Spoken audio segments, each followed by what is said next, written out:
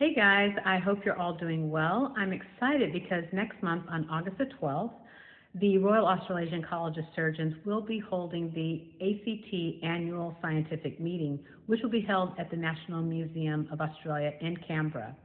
Interestingly, the theme of the meeting is going to be the role of the surgeon in the future. And if you know me at all, then you know that I love surgical innovation.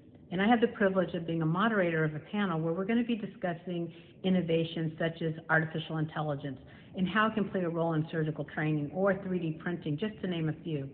So if you haven't registered already, get online, register, and I hope to see you in Canberra in the ACT next month. Bye.